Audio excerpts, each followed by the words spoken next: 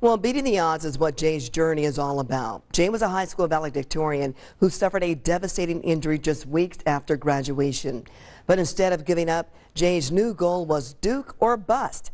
Eyewitness News anchor Anne-Marie Tiernan shows us his fighting spirit and the lesson for all of us.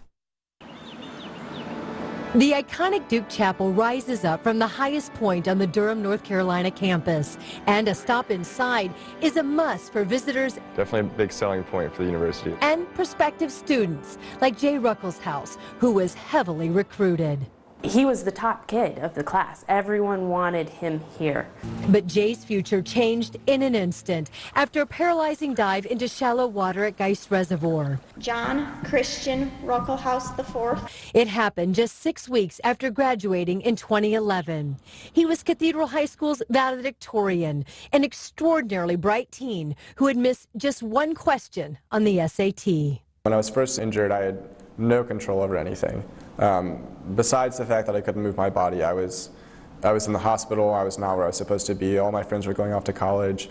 I was upset. Jay is 20 now and says the accident made him face failure and imperfection. It's a very stressful situation. I mean, I'm not going to sugarcoat it. It is, you never prepare for this. His mother, Mary, moved with Jay to the Shepherd Rehab Center in Atlanta for specialized care. And we were there and saw that Jay needed help breathing, talking, and slight movement in a finger was celebrated. Jay would stay a year, and it became increasingly clear that Duke would have to wait. For him not to come is a big blow. I mean, the class of these scholars are small. We're talking 12 to 15 students, so missing one is a big part of that. We knew from the beginning, it was Duke or bust. We're looking at making these modifications. And back at Duke, Lee Fickling from the Disability Office started sending personal bi-weekly letters to Jay in Atlanta. I didn't want to be too pushy, but I wanted him to know that there were resources here and we were ready to assist just as soon as he was ready. After 6 months, Jay replied. I was so excited. It was an email that I saw, and when I got it, I just about fell out of my chair because I thought, this is what I've been doing. You know, I've been waiting on this day. It was a year later than planned that Jay started his freshman year. If we had not allowed him to do that, it would have been one more thing that the injury took away from him. I was always going to come to Duke. I refused to let something even as serious as a spinal cord injury prevent me from coming to where I was supposed to be. He is Duke's only quadriplegic student. So I can feel like basically from here up, and then everything else is either numb or no feeling. It is his journey, but there are limitations. So I can move my arms about this much. Definitely an improvement than I used to be. So when I was first injured, I could only move my head about this much and shrug my shoulders.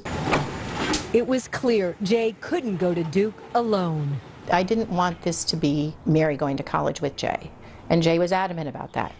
Who wants to go to college with their mother? Jay instead asked a neighbor and childhood friend Joe Witchker to come to campus too. I trust him with my life, and if there's anybody I want to do this, it's Joe, and so I might as well try. And he said yes. You must be the famous Joe.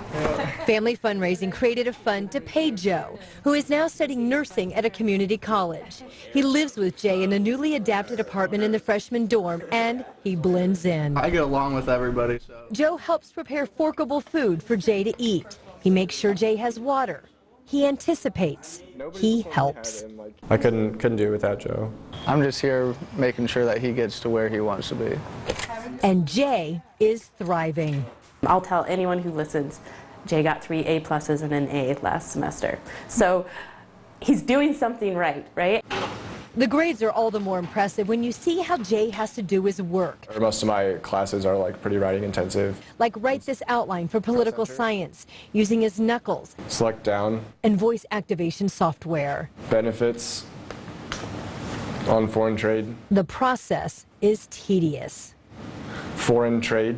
To see the amount of work that he has to do just to present the same work as every other student is mind-boggling to me. The study space is also where Jay works on his strength. Joe helps, setting up electric stimulation for Jay's leg muscles. His caring and his ability to be very calm under pressure is remarkable. It's hard to believe year 1 is done, and Joe has already agreed to go back.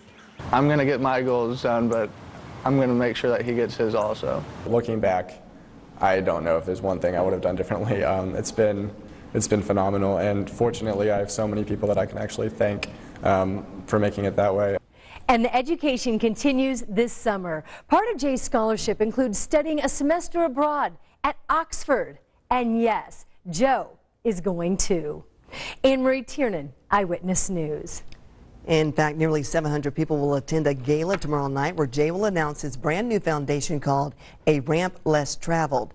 Jay says he's learned that too often education is out of reach for people after a life-altering injury, and he aims to change all of that. Quite an inspiration he and his friend are to a lot of people. Yes.